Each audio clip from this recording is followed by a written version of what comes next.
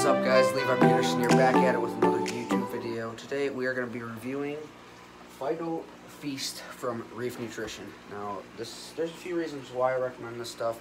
It's 20 times more than any other brand in the country, and it's just awesome food for your corals. And I've seen my corals weren't as vibrant as they were after I started feeding this, and they're definitely starting to reproduce and everything and spread, which is awesome. I'm going to flip the camera around. We're going to talk a little bit more about the PHYTO Feast, and I'm going to show you how to add the PHYTO Feast to a small tank like this. This is my 10-gallon tank. I just got a chromis in there and a couple different kinds of corals right now. Starting kind of off with a couple softies, and then working my way into LPS, and then eventually SPS. So we're going to flip the camera around and talk about my plans for this tank and Reef Nutrition's PHYTO Feast. Alright guys, this is my 10-gallon Reef tank. Now actually some of this coral is actually from this tank, and I took it all out because I added that guy right there, which is very cool. This is kind of strictly a fish only tank for right now. I have a couple PHYTOs in there right now. So far the butterfly fish hasn't picked on them or anything, and then there's a chocolate chip starfish right up there. And I'm keeping an eye on the butterfly fish because they are known to pick at starfish feet and everything. So, and those two have a little aggression. I may end up getting rid of the Scopus tang if he keeps it up, because I'd rather have the butterfly fish. Other than that, let me focus this here. We got some PHYTOs right here. These guys are really, really cool pallies. Mushrooms. These are just disco mushrooms. I got a disco there and a blue disco up there. Waving hand polyps or zinnias. These are really cool pom-pom zinnias, actually. And I really just love the motion of these guys when they feed, and I'm trying to get, there we go. They open and close constantly, and they are really easy for beginners, especially just getting into the reefing hobby and everything. And they spread like crazy, so eventually once your tank gets up and going, they'll spread like mad. And these guys up here are already spreading. There's already a few more heads on it than there was, because that was just a small little piece. And I got some really cool zoas right here, awesome looking zoas. And down here we got some more cool looking zoas, and I got some LPS in here. This is Hollywood Stunner Chalice, and that is a Hollywood Stunner Chalice that must have fallen off this rack, so I'm going to flip that guy back over. And then I got some more mushrooms scattered throughout the tank. And then a little feather duster. There is some type of clam behind here. I'm really not sure exact kind of this. There's a Kenya tree back there, and then we got some nice, come on the other side here. There's the Kenya tree lurking down in there, and then this is just a big sponge just growing real well. And this is actually some zoas I rescued from that tank. I believe the butterfly fish was picking on them, so I pulled him over here. Hopefully he opens back up. He's been in here for maybe just about a day. He is looking way better than he did the other day. And there, of course, is the pom-pom crab. We have 3 of those in here. Keep an eye on those two, because those can be known to fight each other and actually steal each other's anemones off of one another.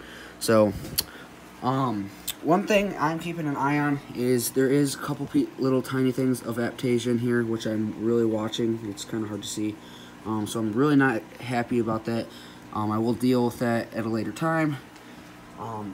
Actually, I'll probably deal with that tomorrow, because I really don't want to have an outbreak in here. So right now I'm actually going to show you how to add this stuff with a little pipette. Now, people actually have different ways of adding this stuff to their tank. Some use pipettes, and some just actually just pour it in. There's a little thing you can open and everything, just pour some of it in.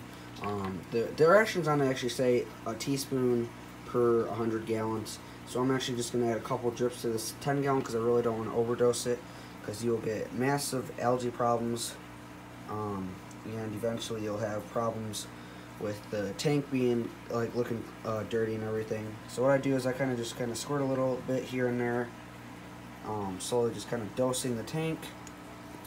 And definitely don't want to add too much, like I said, because you will definitely cloud up your tank. It's not going to hurt your tank, but it'll definitely cloud it up, and you'll definitely want to end up doing a water change. This water level is a little bit low right now, and that's simple because it's at 80 degrees, and it evaporates real quick because it does not have a top, it's open. And the skimmer is overflowing, so I'll have to fix that in a little bit. Simple and easy. Sometimes I try to direct feed some of these corals, because it's just fun to watch them eat and everything. I know the feather duster loves this stuff. Absolutely loves it. Last time I actually fed this to my tank, I decided to pour out of this thing, and I poured a little bit too much, so definitely don't recommend doing that. Definitely use a pipette. It's really easy to use. That's actually all I'm going to put in this tank. As you can tell, corals are definitely eating it because they're actually shrinking up and everything.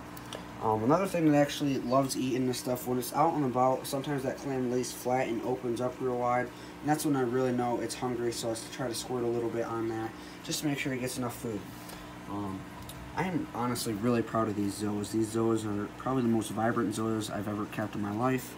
So are these. These are actually the first zoas I bought, and they are really, really vibrant. When I had them in that tank, I didn't have the really good lighting, so they weren't as vibrant. They were just dark orange and dark green, and now that I have them in here, they look awesome. Same with these guys. So I'm going to do a little bit more talking about the PHYTO Feast, and that's going to be it for this video. So here quickly, I'm actually going to talk about why I recommend Reef Nutrition's PHYTO Feast over any other phytoplankton or different types of feeding things for corals out there and copepods and etc. Really, they are the best of the best, and there's really no doubt about that. They have the best experience in the hobby. They've been in the hobby for a long, long time, before I was even alive. And this stuff simply has 20 times more than any other company in the world, and it is just top of the line. Like I said, I started feeding my corals this, and they have colored up so much, along with feeding them the Oyster Feast, which is going to be a whole separate video, and the TDL Chroma Boost. TDL Chroma Boost is actually just a little pellet and everything, and I actually set one on mushroom coral one day, and a mushroom coral physically ate it in front of my eyes, and I was so excited that I got a coral to actually eat a pellet. So that's actually going to be on a separate video. Like I said, you do have to keep this stuff refrigerated, but like I said, it is the top of the line, especially for feeding corals, tuna kits, feather dusters, scallops, and pretty much anything in your reef tank. Like microorganisms, copepods will eat this stuff and everything. And right now in this tank behind me, I actually have a massive copepod population. I added a whole bottom of tisbipods in here, and they are reproducing like crazy already. So my plan for those guys is actually to add a mandarin fish into this tank eventually. I'm really still letting it establish fully. I don't want to add one too quickly, but there is definitely a nice established population thanks to Reef Nutrition here. So I will be getting a mandarin fish within the next couple months for this tank.